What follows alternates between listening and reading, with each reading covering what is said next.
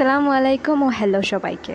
হাজারো কষ্টের মাঝে আমি আশা করব আমরা সবাই ভালো আছি ও ভবিষ্যতে ভালো থাকব।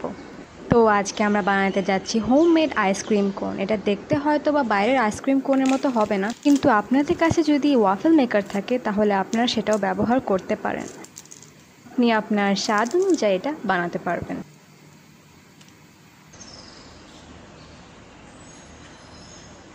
So let's get started.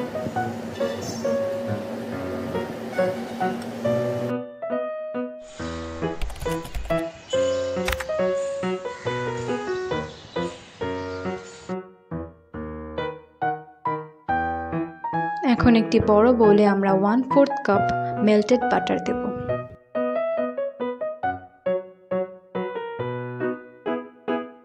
এরপর দিচ্ছি 1/3 কাপ চিনি, কিন্তু আপনি যদি চান এর চেয়ে কম দিতে পারেন আপনার নিজের স্বাদ অনুযায়ী।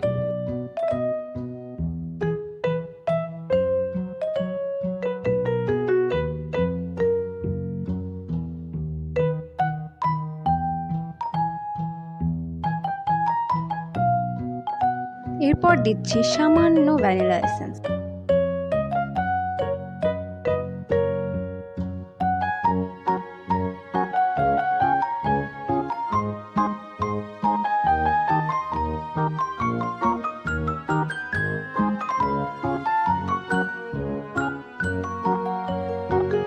তারপর যাচ্ছে আমাদের 1 কাপ ময়দা বা অল পারপাস ফ্লাওয়ার। এরপর যাচ্ছে আমাদের 1 টিস্পুন বেকিং পাউডার ও 1 টেবিল স্পুন কর্নফ্লাওয়ার।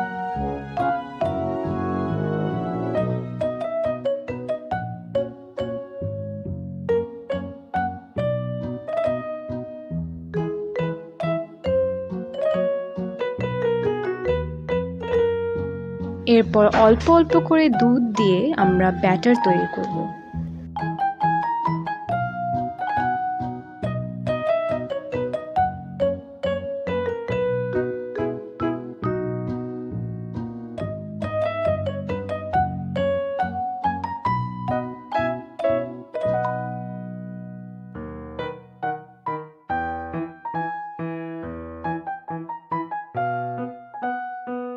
ব্যাটারটা ঠিক এরকম হয়ে আসলে আপনি এটাকে আধা ঘন্টার জন্য বাইরে রাখুন, বা আপনি এটাকে 5 দিনের জন্য সংরক্ষণ করতে পারেন।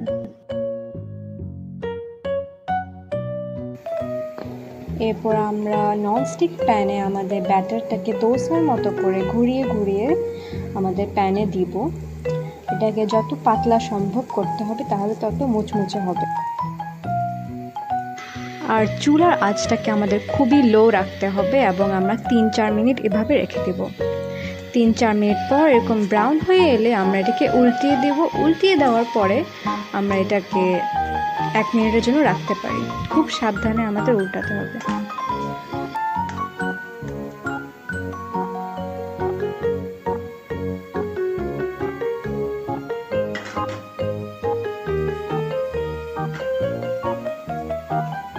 চুলা থেকে নামানোর সাথে সাথে আমরা কোন আইসক্রিমের আকার দেওয়া শুরু করব। যতক্ষণ এটা নরম থাকবে ততক্ষণই আমাদের একটা আকার দিয়ে দিতে হবে। আর খেয়াল রাখবেন, খুব সাবধানে আমাদের এটা করতে হবে, কারণ হ্যান্ড গ্লাভস না থাকলে এটা খুবই গরম লাগতে পারে হাতে। চুলা থেকে নামানোর সাথে সাথে এটা শক্ত হয়ে যাওয়া শুরু করে, তাই আমাদের খুব দ্রুত কোনের আইসক্রিমের একটা আকার দিতে হবে, বা যে কোনো ধরনের আকার আপনি দিতে পারেন।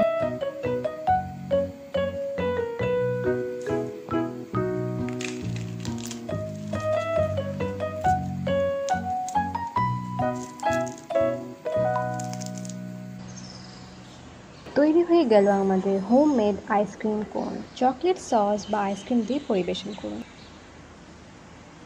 Thank you so much for watching.